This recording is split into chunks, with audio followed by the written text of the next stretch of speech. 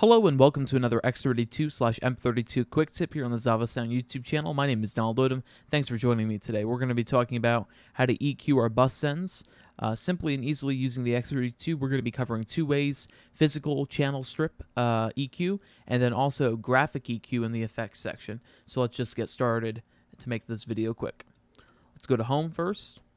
Make sure your bus send is selected down here. Go to EQ, and now you can see we have 6 bands of parametric EQ. So what I'm going to do is I'm going to select the lowest band and drop it. And you can see that we don't have control over it. You're probably wondering why. Well, we don't have EQ engaged. So let's do that. And now you can hear that there's been a low cut because I have my bus routed out of the console. That's what you're hearing today. And let's decrease that, and you can see that you can only hear the high end. Let me expand that. All right, and you can hear that change. All right, so that's your first way of EQing. Let's disengage that. Let's go to the effects section now.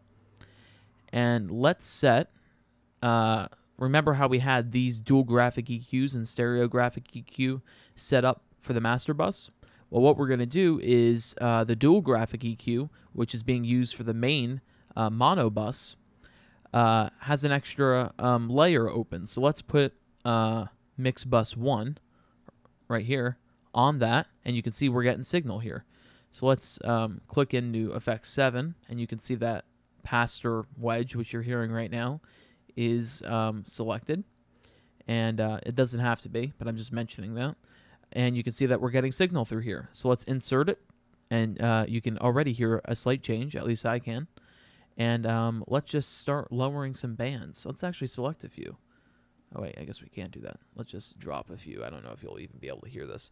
Check, check, check, check, check. 1, check 1, check 1, check 1, check 1, check 1, 2, check 1, 2. Let's give it a high-end boost. Check, check, check, check, check, check. Check 1. Let's raise the master, too. Why not? Check, check, check. And you can hear that change. Now let's not insert that anymore.